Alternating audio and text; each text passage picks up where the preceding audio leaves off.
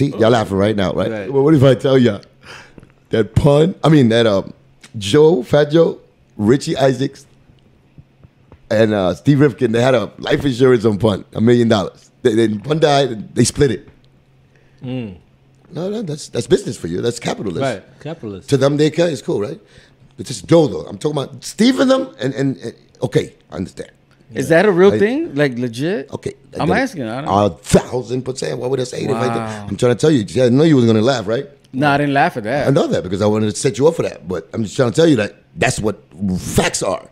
Those are things I know and I've seen, and it's true. But the world don't know that. Right. But watch when I tell you that. So you're going to feel about Joe. What? He took what? Took 1/3 of $1 million of the man of your twin, supposedly. Of your friend that's supposed to be a friend. Of your brother supposed to be a brother that you choke like.